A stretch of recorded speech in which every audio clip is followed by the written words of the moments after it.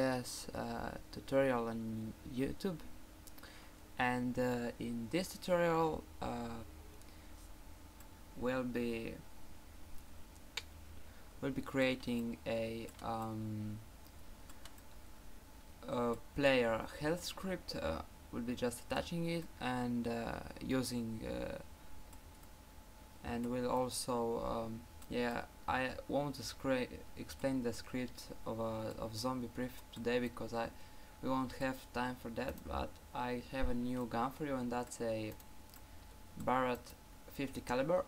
Here it has a funny scope, but it's quite good actually, and it zooms in. If you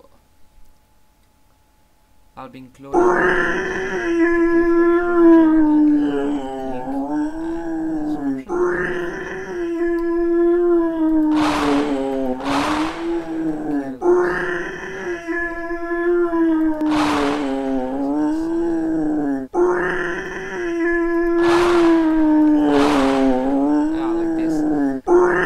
awesome. And yeah, let's start. First we'll create a empty game object. Create empty. We'll set its position to 0.5, so it will be right in front of our screen. That's the default position for front of the screen in the Unity. If you set it to 0.6, it won't work. So 0.5, 0.5, 0.5, and we want to add a GUI here. We want to duplicate this game object, duplicate it, and set both to unactive. And add to one. Go to Google and type in blood screen PNG, and it will throw you a bunch of PNG pictures of blood screen, of blood on your screen. Choose two that are similar to each other, and if I go to mine too, I have low health, medium gallery, and they are both from the same author, just one is a bit more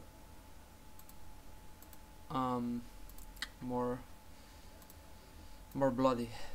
And if I if I set to active the first one, as you can see, it looks like this. It's in front of our screen. If I set active the second one, it's a bit more bloody, and if I set active the both, it's even more bloody. So yeah, let's start.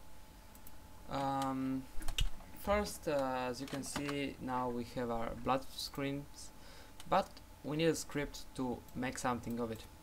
If we go to our first person tutorial and attach the script I'll be including in the description, it's called player health. I will just quickly explain the script because we don't have time. What this script does is, when the health reaches a certain amount, in this case it's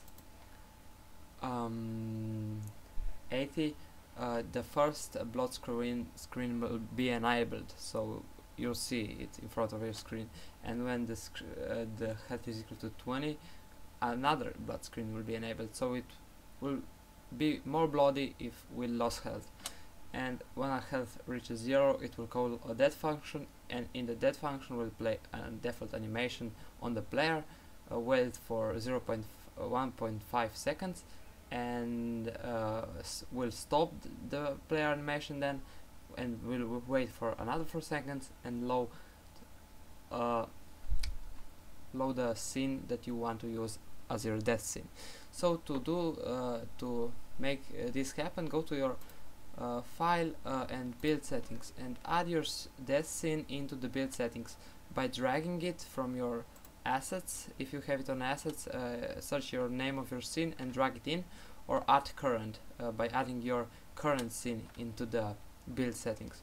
So yeah, that's it. And you must change the name here of your. So if I open this up, I'll quickly just open it.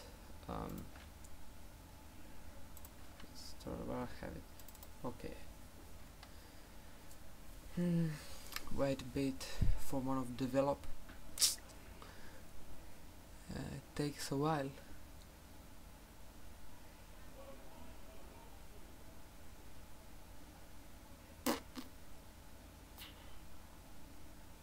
Come on. Oh my god, what the fuck? Oh, miracle. Oh.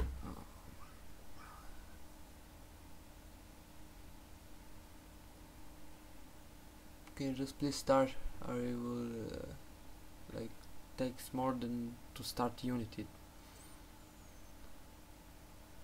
Oh my god, fucking mono develop. What the fuck is it? Okay, here in player health, change the name in the brackets here to whatever name you to name of your scene you want to load. Just keep this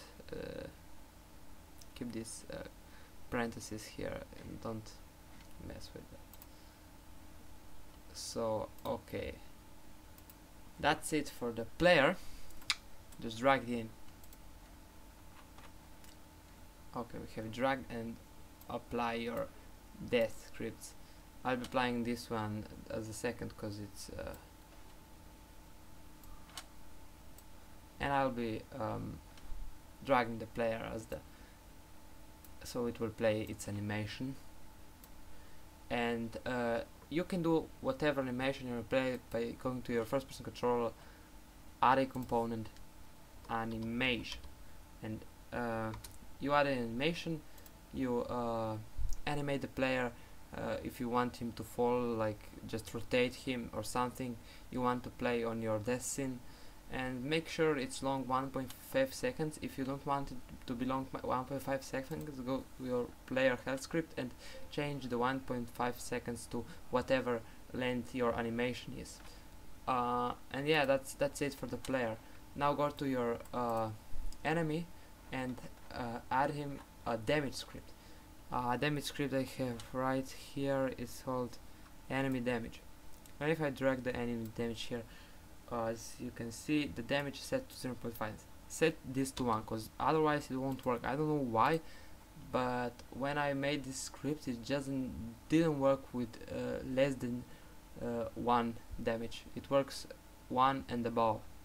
So yeah, when we'll enter, our player will enter the collider, it will deal damage, which is 1 in our case. It will deal it like rapidly, and it will send this message to our health script, and it will take the damage, in this case 1, rapidly from our health script. And that's it. Just add this to every single one of your enemies. I have here, like, I have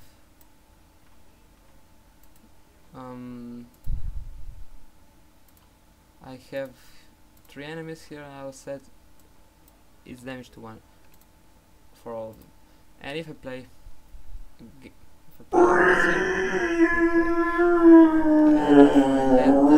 chase me.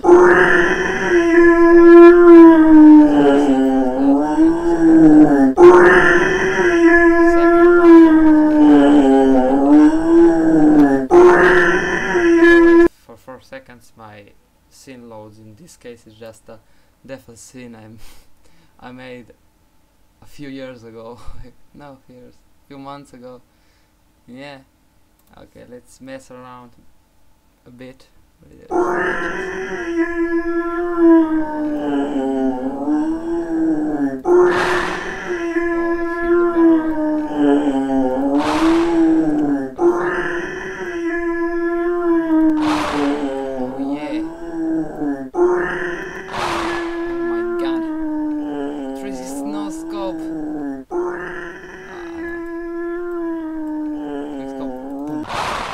Oh yeah.